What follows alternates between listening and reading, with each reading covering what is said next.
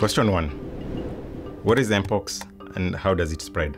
Mpox is an infectious viral disease that is associated with various symptoms, including fever, swollen lymph nodes, as well as a painful rash.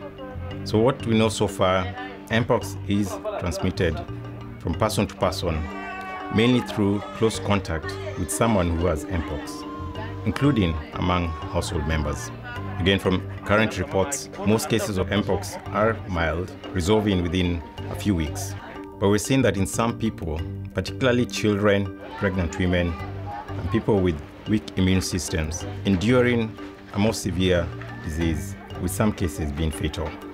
Second question, where are we seeing the most Mpox cases so far?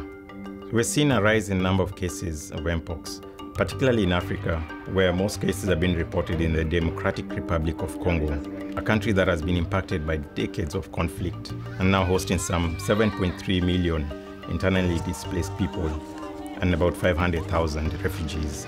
Amongst these many cases of Mpox being reported, we're starting to see some refugees contracting Mpox in some of these countries.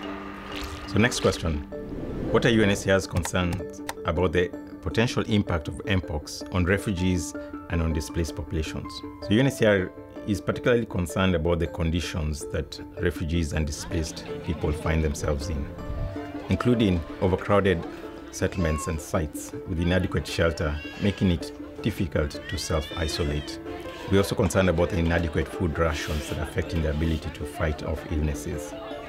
We're also concerned about the poor water and sanitation facilities and inadequate access to basic hygiene items like soap.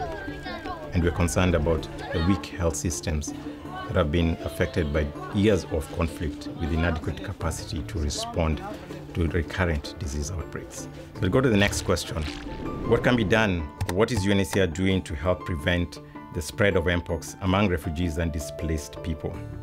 So UNHCR is working with governments, the World Health Organization, and other partners to be able to ensure that refugees and displaced people are included in all aspects of the Mpox preparedness and response plans. And some of these activities that we're doing include strengthening the health system capacity, providing as much soap, water, and hand washing facilities as possible, as well as engaging and effectively communicating with communities who are key partners in the response.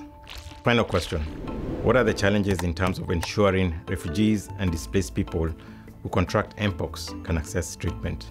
So we're concerned that people cannot access healthcare services because of ongoing conflict, which is also affecting access to testing facilities. We're also concerned that with ongoing insecurity, some areas are cut off from much needed humanitarian and development assistance. Some of the operations impacted by this emergency are heavily underfunded and not able to adequately provide essential services like health, water, and sanitation. We need more resources to ensure that no one is left behind.